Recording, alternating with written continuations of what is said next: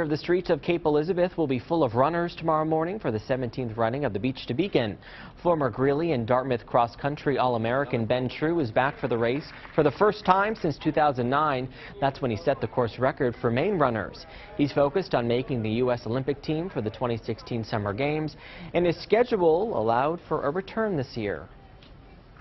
It's just a fun event, and unfortunately most of the time with me being more track focused, this is a hard time of the year to come back up to Maine for a road race. This year it worked out great. The Commonwealth Games, which the United States isn't a part of, is going on, so there's a big hiatus of international track races, and so it's a great time to fill in with this race.